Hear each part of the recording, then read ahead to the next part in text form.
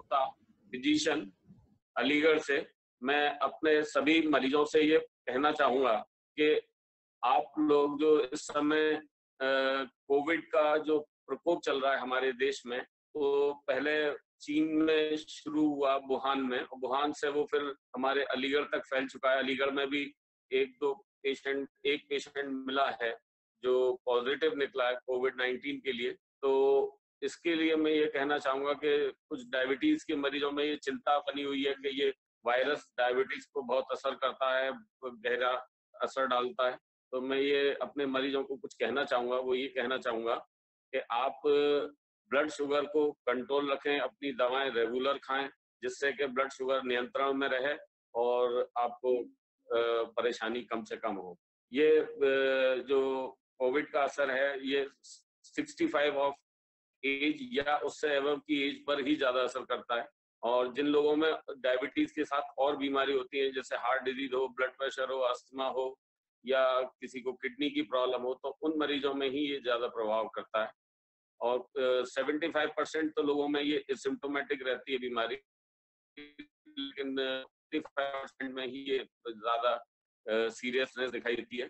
तो मैं ये कहना चाहूँगा कि डायबिटीज़ के मरीज हैं, वो अपने शुगर के लेवल को कंट्रोल रखें, फास्टिंग शुगर को 100 और 110 तक रखें और बीपी के लेवल को 150 से 160 तक रखें। और वो अपने जो आजकल घर पर रह रहे हैं, तो अनियंत्रित वो चल रहा उनका खाना, कभी भी कुछ भी खा लिया, तो ज़रा नियंत्रण में रहें और हाई कैलोरी डाइट ना लें, ज़्यादा फ्राइड फूड ना लें और हाई कैलोरी डाइट ना लें। तो ये उनसे मैं कहना चाहूँगा कि वो थोड़े से फल लें और थोड़ा-सा पानी पिएँ, गुनगुना पानी पिएँ और खीरा खाएँ, ककड़ी खाएँ, आजकल तो ये भी अवेलेबल है मार्केट में। तो जो उनको डाइटरी मॉडिफिकेशन बता रखे हैं, वो सब वो फॉलो करें।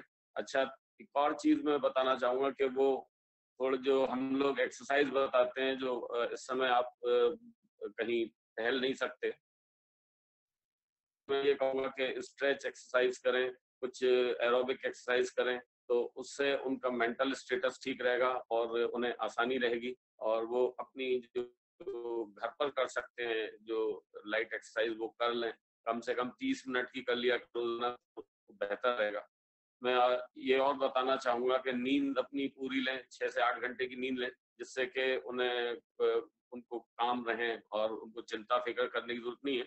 अगर ब्लड शुगर का लेवल कंट्रोल रहेगा, तो बहुत ज़्यादा कोई वेरिएशन, कोई बीमारी आपको नहीं घेरेगी।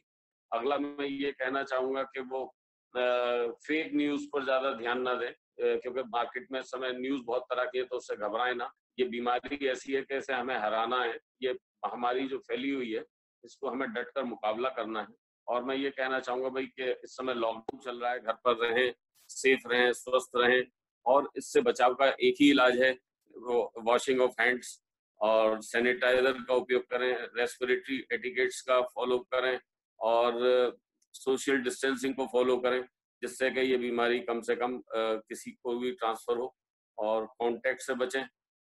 बस, धन्यवाद।